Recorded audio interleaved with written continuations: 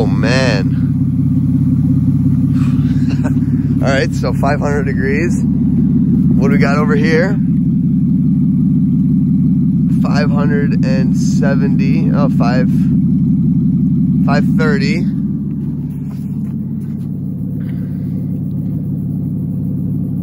330.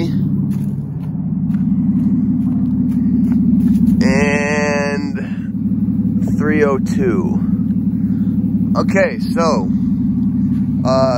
all the brakes appear to be, I think, locked up. I may be wrong, but I don't think brakes get that hot. But anyway, I went for a ride just to kind of drive it. The weather, you know, it's kind of warm. Wanted to go for a ride.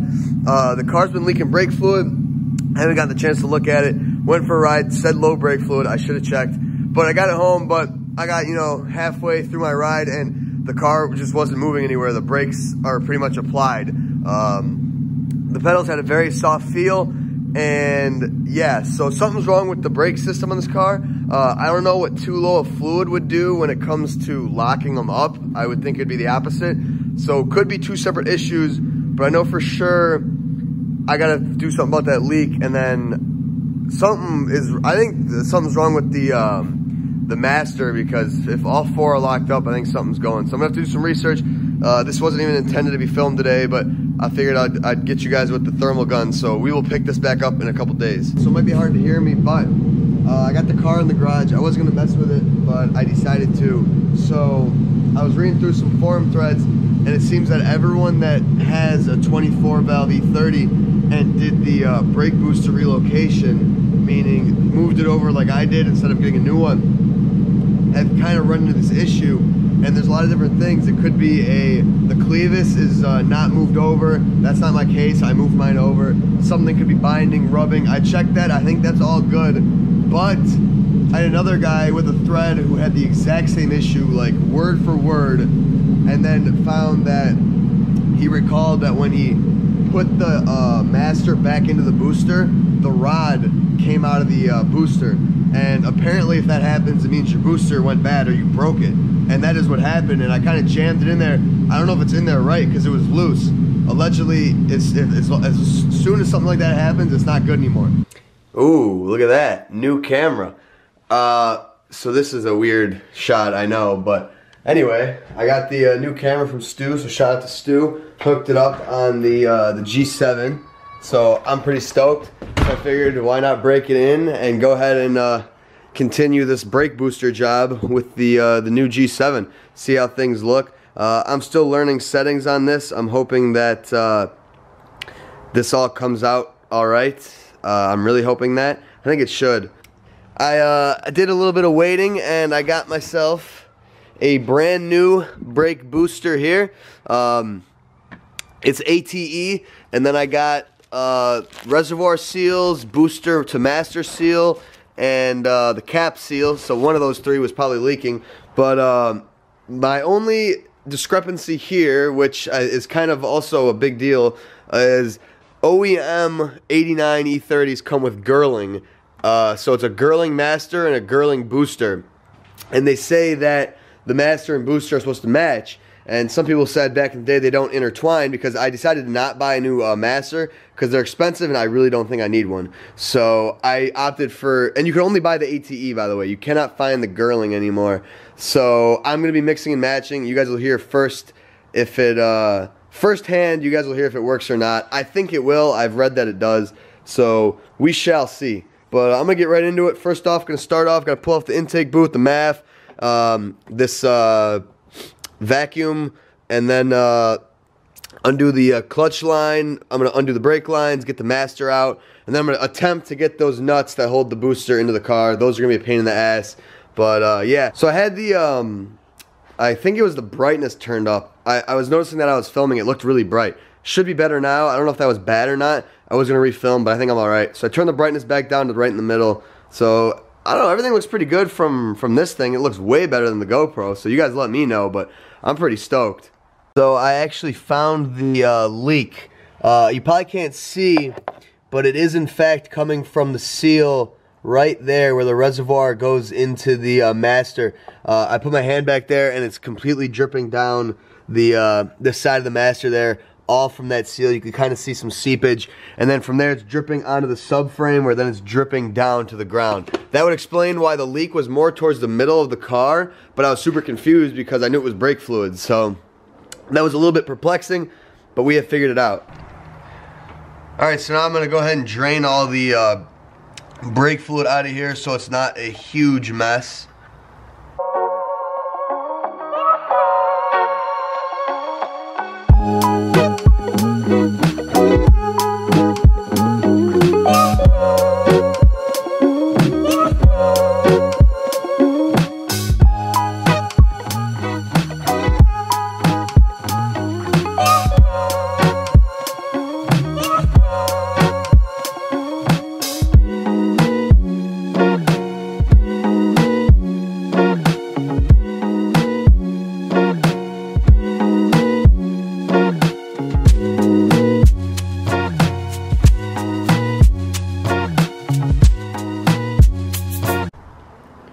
So I'm not sure what I was thinking when I reinstalled this booster with this like this.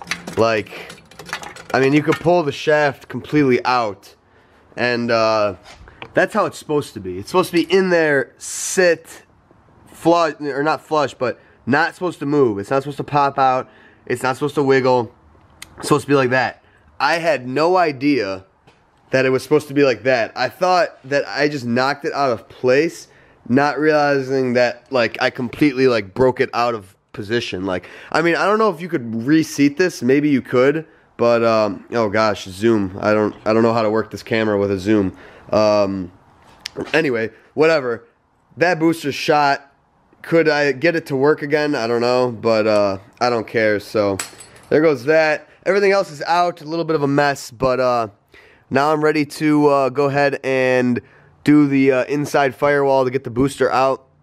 And I'm a little nervous because I don't know how to go about this, just the way it's jammed in there. I won't have much room to pull it out and up, so we'll see. But I don't think I'll have to pull this off. If I do, then I'm going to sell the car. Just kidding, but I don't want to do that. So I'm going to go inside the car. I don't know if I'm going to be able to set up this camera in there. I might have to go back to the GoPro for this inside shot. Or you know what? I'm going to save you guys that boringness. You guys know the 4 firewall things. I'm not even going to mess with those. I'm not even going to set the camera in there because it's really hard when you're, because my whole body has to be in there. So I'll be back to you guys once those are unbolted and we're popping this bad boy out. I'm going to get her out here and see what it gets caught on. Okay, so we got it out, and it's first off stuck on the clutch line. Move that. Alright, so it's all gone wacky. So you can see I got the carp in the air. I could not for the life of me get this booster out with this manifold in place. So basically it left me with 2 options. Pull the manifold off, which is a huge pain in the ass in this car because the way this harness is wedged here, I can't get to the last thing there. I thought about just slightly lifting it, but still can't get to that bolt. I don't remember how I got to it the first time, but what I did was, when I remembered when I was raising the engine, I actually unbolted the motor mount. You probably can't see that right there. Unbolted it and I jacked up the motor to tilt it so that this side is higher. Because all I need to be able to do is get the booster to clear this bottom part of the manifold right here, and then I can slide it. Because that's the way to put it in, is kind of angle it like that. So this is my last ditch effort. I raised the motor about as high as it will let itself go. So we're gonna see if I can get her out. I gave myself a pretty decent amount of room, so I think I might be able to get it. But yeah, I mean, otherwise, if I had left this in place, I maybe could have pulled the clevis off, but I still want to make sure that I thread it on the right length on that. Believe it or not, it actually worked. I had to really kind of jam it towards the starter, and I ended up hitting it on the starter, somehow grounding out the starter, bunch of sparks. I got super scared for a second, but so I went and disconnected the battery, but we managed to get this bad boy out. Thank God I did not want to pull that manifold off. So that kind of sucked. Hopefully I can get this one in without damaging it. But basically right now what I got to do now is first off compare these and make sure that they are the same. They look to me like they're the same, because if this is literally millimeters bigger, it will not fit, which is what sucks. But I think they're about the same. This will thread on here, and then aside from that, then everything else should be good to go. So I'm gonna go ahead and swap those over real quick. Nothing interesting there. And then we're gonna carefully put that bad boy in the E30. I got the booster ready to go in. I got the clevis on. I got the vacuum on. The vacuum port on the new one was smaller, so it was actually a big pain in the ass getting it in. I had to put a little bit of lube on there. But clevis went on. The threads are all the same. So now is it's go time to try to get this bad boy in. I can't even remember how I pulled the other one out. So.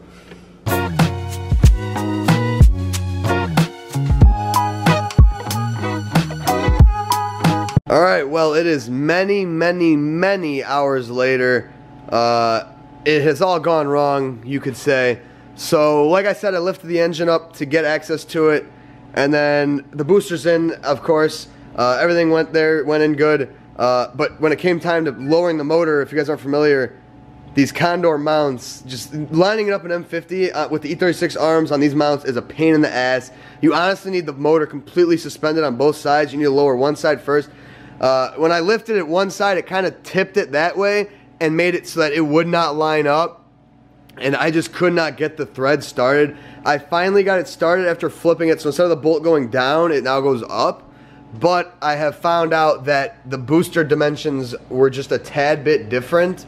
And you can see we are now hitting the booster on the manifold. So that is not good, which means I have to lift the motor back up, which is going to be a huge pain in my ass. And then I got two options here, and I'll probably actually do both of these options. So I want to shave down the fin a little bit more, because then we'll be all right. But on top of shaving down the fin, I had another washer or two, and then that'll bring this side up off the thing, and then plus with the shave down fin, then we should be clear. And that'll give me extra oil pan clearance, which isn't a bad thing either. So, but it was a two-person job. Thank God Eustace was here. I'm just so irritated right now. Like, I mean, a brake booster job in a car, whatever, but put an engine in a car that's not supposed to be in that car, and the brake booster job turns into 300 other things because you got to move so much stuff around. I had to undo the starter. It's disaster. I wasn't trying to be out here until 10 o'clock on a Sunday, but whatever. So I'll pick this back up. Probably, I probably think I'm pretty busy with school, so probably like Thursday I'll pick it back up, and I'll go get that stud, and then I'll catch you guys back up. So I really hope the booster was the issue, because if I did all this for nothing, I'm gonna be pissed. But I'll catch you guys in a couple days. All right, so I just ran to Home Depot, and what I got was a longer stud for the motor mount, because this one was turning out to be too short. Finally got the motor mounts back in place. So like I said, I tried to raise this side a little bit more. That does not work. The slightest difference in height will not let that other motor mount sit properly. It was all angled. Even still, I mean, you got to go back and forth. You got to do a little bit of tight, little bit of tight. I mean, it's a pain in the ass. These Condor mounts are very iffy, especially when you're trying to raise it. If you know stock height and all that stuff, you're probably fine, but I'm kind of messing with it, which makes things even harder. I mean, this literally brake booster job has turned into a motor mount install job again. Like, it is that brutal. But finally got them in place. I got the starter hooked back up, and you can see my fins are just barely clearing the thing. This front fin, which I didn't even realize was in the way as well, is hitting it, but like, well, it's not hitting it. There's like a millimeter, so I might try to like jam sandpaper in there. I'm not messing with it anymore. The fins that really matter are clear, so that'll be fine. But now it's time for me to hook back up the throttle cable, hook back up the put back in the master. Actually, I gotta put the new seals in that. Yes, sir. All right, we're gonna finish this bad boy today. Finally got time. I got a day to do this. So we're gonna wrap this E30 up and take it for a drive. So I just gotta finish up. I gotta put back in the master, the seals, hook all the stuff I took out, and then we should be good to go.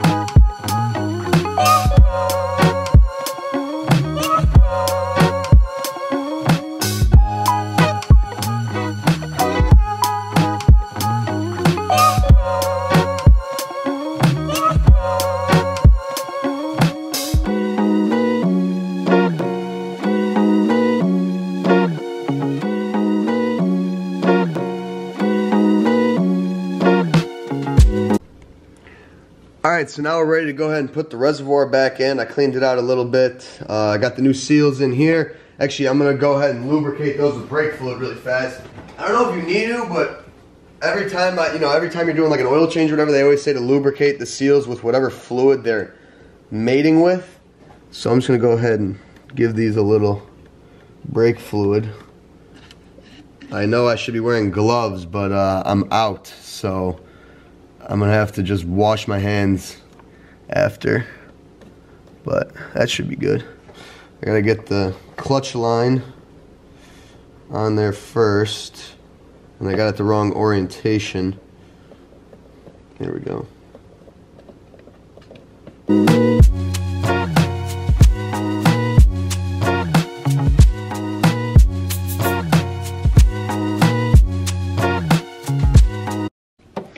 Alright, we're going to fill this thing up now. It doesn't sit all the way flush with the seals, but it doesn't pop out. So I'm guessing there's a lip. I can't remember what they looked like, but I'm guessing there's a lip that it catches in. So I don't think it matters if it's all the way down. So let's fill this up, and I guess we'll see almost right away if it leaks. Maybe not right away, but I feel like the brakes should be bled. Like I feel like they need to. But I also feel like since I never pushed them, the fluid that's in these lines is in the lines, and there's not really much air that got in there. There might be a little, and that's what I mean when I say I probably should. The clutch itself I think is fine because this is just kind of the drip line, not the drip line, but the line from the reservoir that lets the fluid in, but the fluid in the system should stay, and no air should be introduced there. So I'm guessing that this is kind of just bleeding itself when I pour this in. It's going to fill all those air gaps because I never pushed anything, so I think we'll be all right. You know, I'll probably know right away if it feels weird, but I believe everything's hooked up, so I'm gonna hit the brakes and see if anything leaks. I really hope this feels better than it did. That would mean it worked. Oh yeah, wow. Okay, now that feels normal. The pedal actually has full articulation of the pedal. Before, it was literally with the car off, on, you would push it a little bit and it would be rock hard right away. And that's how I knew that it wasn't letting the fluid back out. It was putting it in, never letting it out. So that feels really good. The fluid level pretty much stayed the same. Nothing is leaking. I'm hyped. That's good. That's a good sign. So now I guess it's time to put back on the elbow and the vacuum hose, and then I think we're pretty much done. Got to hook up the math. Lower this thing, start it up, and then take it for a drive. Fingers crossed, it's all good. I can already tell you right off the bat, the way the pedal feels, I know that shaft was my issue. So I think we're good. But I'm just hoping everything drives good. And it still doesn't have the exhaust. I still don't want to rip it, but I'm going to have to because it should feel a lot better now. I think I mentioned this in the video already. It's probably getting long, I know. But the car felt held back, like really held back. And that's because the brakes were pretty much always applied. So I'm excited. Alright, so I got everything finished up and I backed it out and I noticed that the pedal was pretty much going to the floor. It would stop, but only when it hit basically the end of its travel. And immediately I kind of freaked out, and I still am kind of scared. But I believe I forgot, and like I mentioned, I'm pretty sure I need to bleed the brakes because I had the master out and the lines all unhooked. So, like I said, I didn't think air would get in, but I guess it makes sense that it probably did. So fingers crossed that that's all it is. I'm really hoping there's not like an issue with the seal between the master and the booster. Alright, well we bled the brakes and they feel better. No brake light. So now we're gonna go on a test drive. Hopefully all is good. I'm excited. Alright, so the brakes are fixed and they feel very good. And the car feels a lot more like open. Before, like I said, it felt like it was being held back. That's because all the brakes were applied the entire time. So we're just gonna go cruising around, make sure everything's good. I'm probably not gonna film it because it's too loud. It's really annoying. So we'll see you guys when we get back. Should I do second?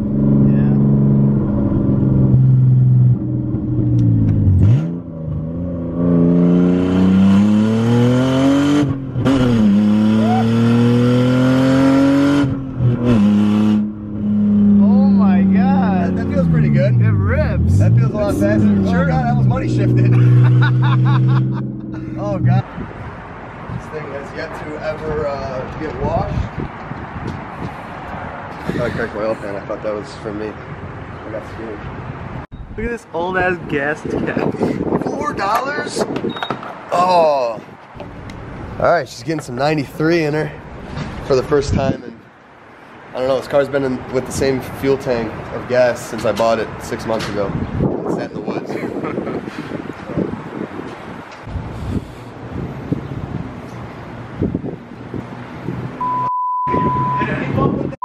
It's on air, it goes up. Yeah. That's the only way it'll drive it. It's the only way it'll drive. It's got air suspension? Yeah, you want to see my trunk? Kinda. Alright, I'm a very happy man.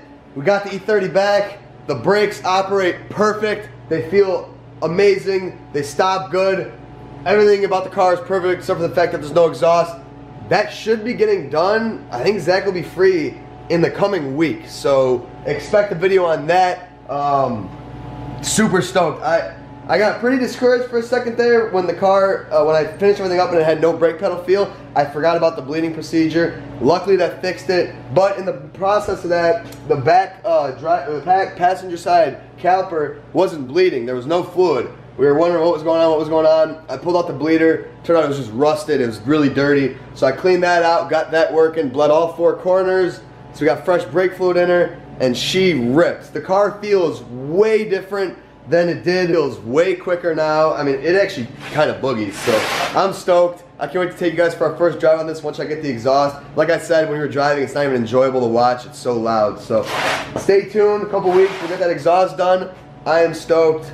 Finally got working brakes. Thank you guys for watching. I know this was kind of long, and I know I said I was going to post this last week.